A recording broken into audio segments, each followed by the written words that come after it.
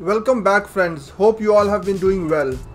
I am Uma Shankar Pandey and this is the Dr. USP channel.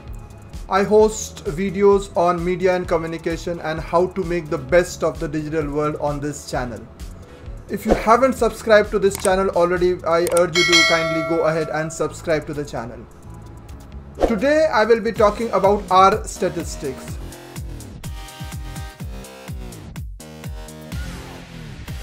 There are many advantages of using R. First and foremost, it's free and open source. You do not have to pay for any license. Secondly, there is a big robust R community which create packages for any analysis whatsoever. So you get literally thousands of packages for free. Thirdly, R simplifies data visualization. You can create aesthetically pleasing graphs and charts very easily with R. Fourthly, R is the go-to programming language for statistics. So most of the important statistical tools are introduced into R. Fifthly, the advantage of using programming languages like R is that it helps us avoid repeating tasks. For example, if you have stored the script on how to conduct a t-test, you do not have to repeat certain tasks. You can copy the same code and use it for different data sets. In a spreadsheet or in SPSS, for example, you would need to perform the same analysis again and again. We'll begin our discussion today by telling you how to install R and then RStudio and familiarizing ourselves with the interface of the RStudio and performing certain simple tasks. In coming weeks, we shall discuss many more features of R and statistics with R. This is the site from which we download R, cranrproject.org, and there are a number of options available for downloading this R software, and you have to decide on your particular operating system. So most often we'll be using R for Windows, and that's where we download R from. So we click on to download R for Windows, and it comes on to this particular screen. That's whether you want to install R for the first time, so we need to click on to this one. So the latest version for R these days is 4.1.1, as we can see here. So this is the version available. Download R 4.1.1 for Windows. It's 86 MB, as you can see here. We now need to go to the download folder where the R has been downloaded, and from there we have to begin the installation process. So that folder is available in your download files.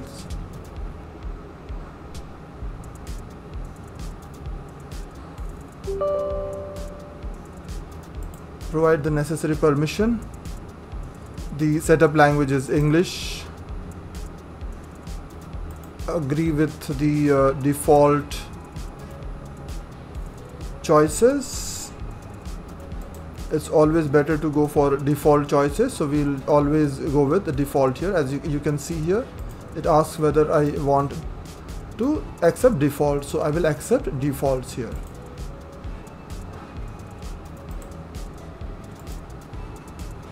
It will be installed in a folder called R, so it's better to go for defaults. And whether you want to create a desktop shortcut, so often it's useful to create a desktop shortcut.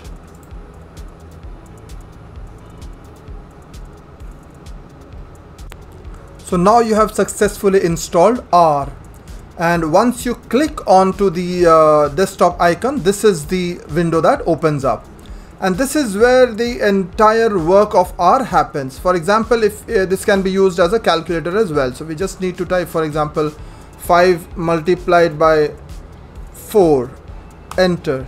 This gives me the answer. For example, if I want to find out the mean of all the numbers from 1 to 10, then mean 1 colon 10. So if we add 1 plus 2 plus 3 plus 4, we know it will come up to 55. and if we divide 55 by 10, which are the 10 numbers, we'll get 5.5. So let's see what answer we get here. That's what we get here. We can also find square root of any number. So you don't need to memorize these things. These are quite easy things, and while working we'll get to know about all these things. For example, if I want to find out the square root of 81, I know it's 9. So this is what I will get here. So this is the back end where all the calculations happen. For the front end, we need to download RStudio. It is a very convenient graphical user interface. This is where we download RStudio from. So this is rstudio.com, and from there we'll be able to download the RStudio, which is an IDE, as you can see there, Integrated Development Environment. There are quite a few options, and we need to choose this free option, and that's what is required for our work. The free option for downloading RStudio. If you open RStudio after installing it, this is what it might look like. So for example, here we can see 3 windows here. So we can see this console window here. We can also see the environment history window here, and we can see another window which is about files and plots and packages and all that. So these are the 3 windows that might appear, and we might require more than these 3 windows. So we'll just see that. This R console is exactly what we saw on our base when we loaded R. So all the calculations that we could do there, for example, if I multiply 5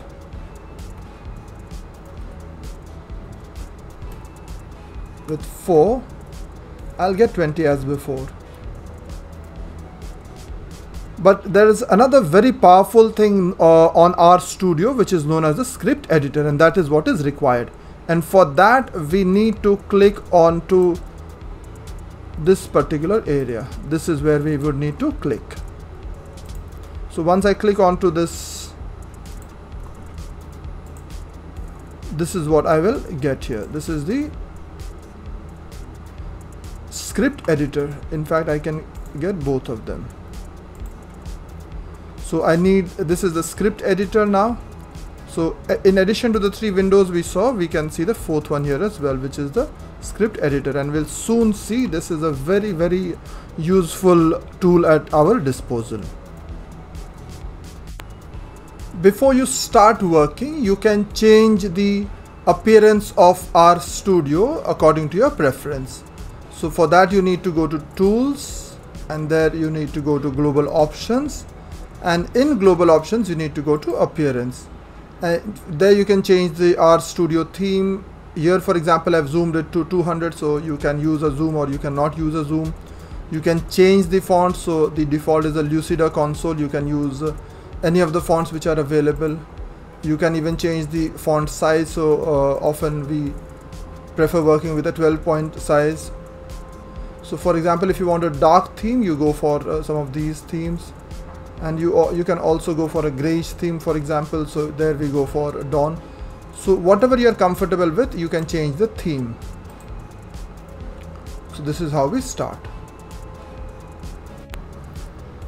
Whatever codes we type in the script editor here will be saved, and we can use it later on. So if I am creating any object, or if I am creating data frames as they call them, I can save it and I can use it for later. For example, if I create an object Y,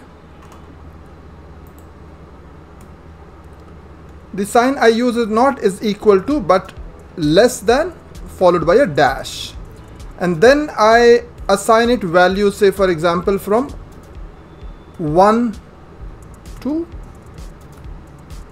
10, and if I run this, I will see that this appears in the console down below. So this is the editor where I am working, and this work is seen over here in the console, which is the R console. If I now want to find out what is Y, so if I type in Y over here, I will have to run it. So whatever is typed here will have to be run, and there are two ways of running my code. So I have assigned y values from 1 to 10. That means 1, 2, 3, 4, 5, 6, 7, 8, 9 and 10. And I want to find out what is y now. So for that I'll have to just simply click on to run here, and we can see here it is telling me it's 1, 2, 3, 4, 5, 6, 7, 8, 9, 10. If I don't want to use the mouse, then I can also use Control Enter. So if I use Control Enter, I'll get the same result. And you can see that whatever I have typed in here appears in the environment as well, and it appears in the history as well here. We can also find out, instead of using these things, we can say, for example, I want to find out the mean of y. I just need to type in mean and need to type in there, and y is already defined here, so I need to find out the mean of y. I will again need to run it. If I run it, it will show me the value of 5.5. We can also plot y on a graph. So for that we just need to give a very simple command, plot y, and as usual we'll have to run it. So I just run it over here, and we can see the plot over here. This is the plot. So the values of y are available here on the plot section here. So there are so many things to discover in RStudio and R, and in coming weeks we'll try and explore more of R. Thanks for watching, friends. Do share your comments in the comment box below. And if you haven't subscribed to the channel already, please go ahead and subscribe. I will soon be back with another useful video. Have a great time.